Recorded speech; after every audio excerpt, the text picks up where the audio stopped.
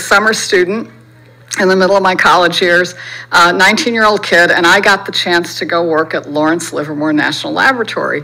And I showed up, and so you got to picture this. I'm wearing my bell bottoms, I've got long black hair, and I show up, and I'm a 19-year-old kid, and they give me a laser to work on. And I said, this is cool, I like lasers, but what's this laser all about? And they said, we think that if you point enough lasers at a pellet of fuel, we want to see if we can get more energy released from fusion than the amount of energy that the lasers deliver into that pellet.